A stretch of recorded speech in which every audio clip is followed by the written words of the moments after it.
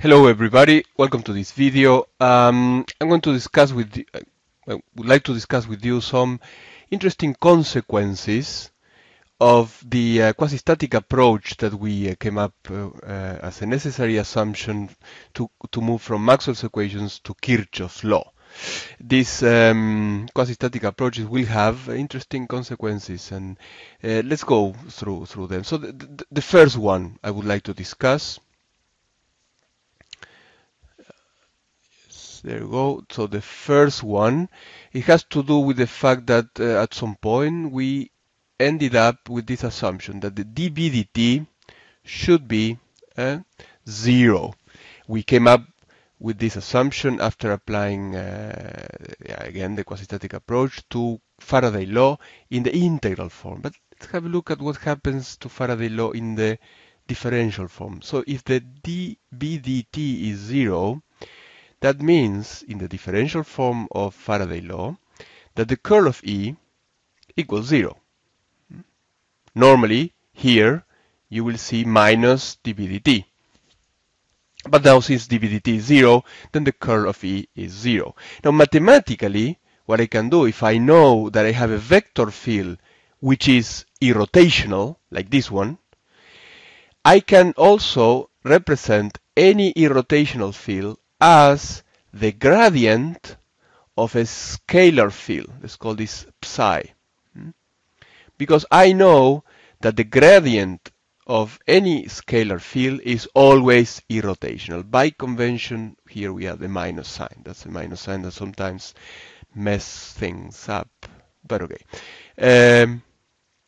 So I know that the curl of E is 0 under quasi-static conditions, of course, and I also know that the curl of the gradient of any scalar function is also always 0. So why not make these two things equal to each other?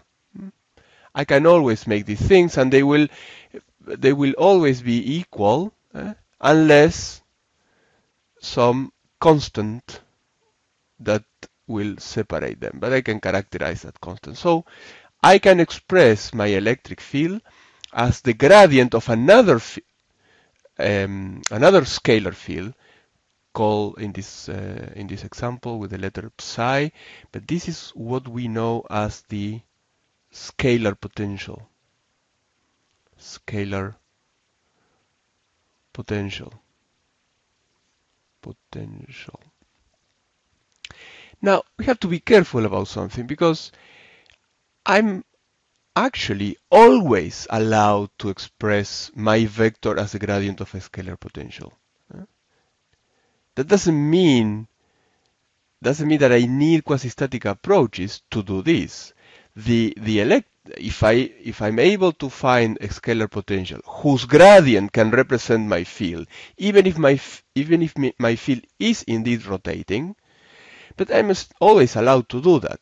Where is the problem here? Well, the problem is that all this is math. So when the curl of a vector field is 0, in math we say that this field E is irrotational.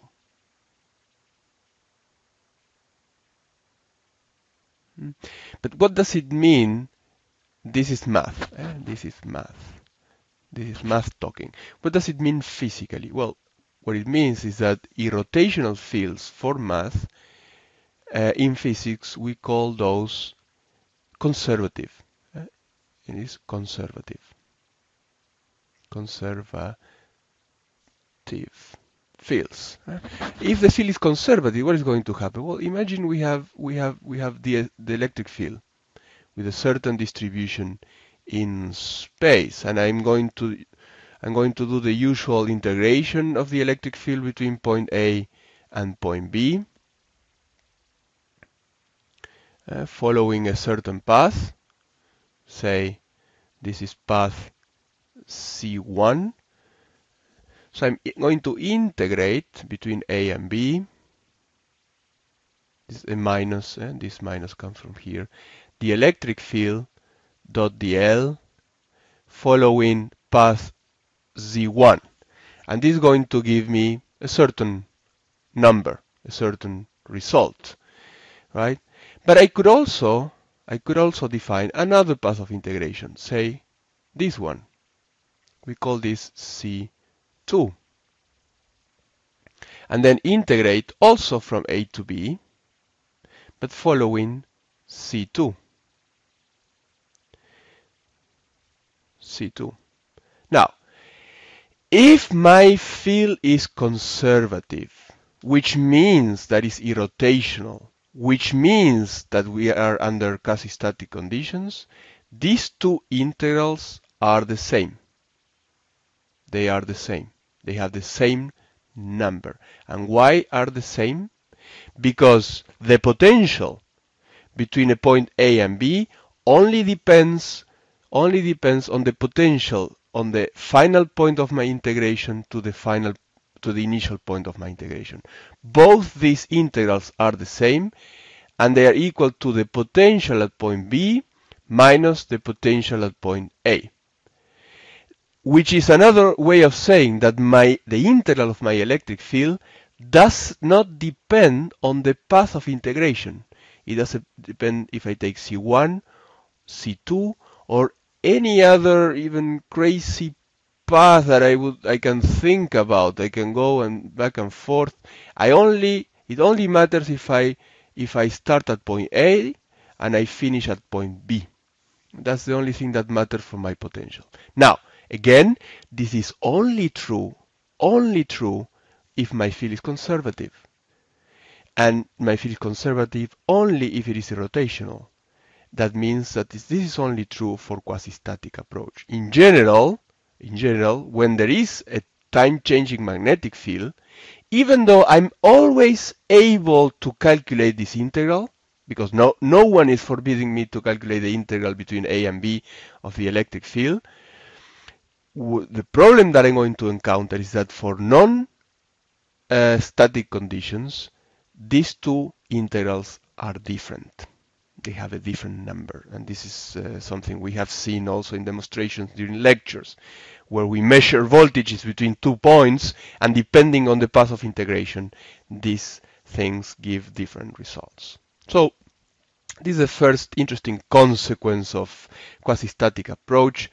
Let me talk briefly about the second one. So quasi-static approach for us meant that the dd dt equals 0, and that the dB dt should also equal 0. Well, when this is true? Well, basically there are two basic conditions where this is true. The first condition is when D and B are constants, constant in time, so they don't change with time. They are ideally DC fields or extremely low frequency. So even if they can be of a really high value, but if they don't change, the time derivative will always give 0. But there's another condition that I propose also to think about during lectures. What if the permeability and the permittivity and the permeability in my problem can be approximately equal to 0. Forget about units, Faraday per meter, Henry per meter, you know what I mean.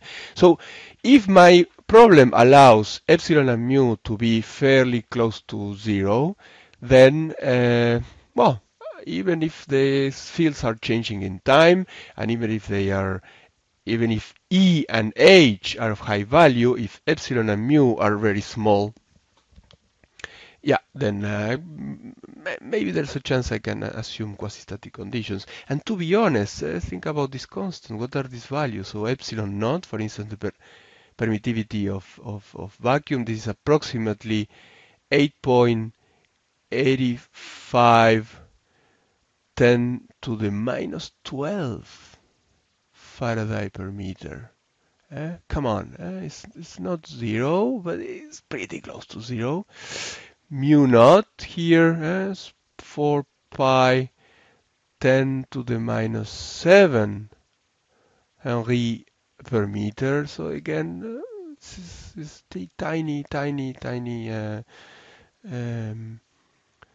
constant. So if we can assume this to be 0, look what happens. It's an important constant in nature is the speed of light in a certain medium. So for instance, speed of light in vacuum, which is calculated 1 over the square root of epsilon mu. If we are talking about vacuum, is epsilon naught mu naught. That means that this is tending to infinity, because these two are tending to 0, more or less. If the speed of light is tending to infinity, let's see, we have another important relationship in physics called the dispersion relationship. It's another way of writing the dispersion relationship. C is lambda times f. So this is a relationship linking the spatial characteristics of a wave, like the wavelength, with the time characteristics of the wave, which are here, and the frequency. So if this is infinite, if C is almost infinite, what do we have? Well, we can have a wavelength that tends to infinity, so an extremely long wavelength, or a frequency that tends to infinity, or a period of a wave that tends to 0. For infinite frequencies, we have a 0 period in the limit, right? What does it mean? Okay, let's think of our problem. Our problem is a certain circuit with a source and a load, and this can be as complicated as you want, doesn't really matter. So we have your load, you have your source. This is not what matters to me. My circuit will have a certain length. That's my characteristic length. It can be 1 centimeter or 1 kilometer, depending on which problem I'm solving. It's just L. Now, the source generates a wave, and that wave travels in the system until it reaches the load.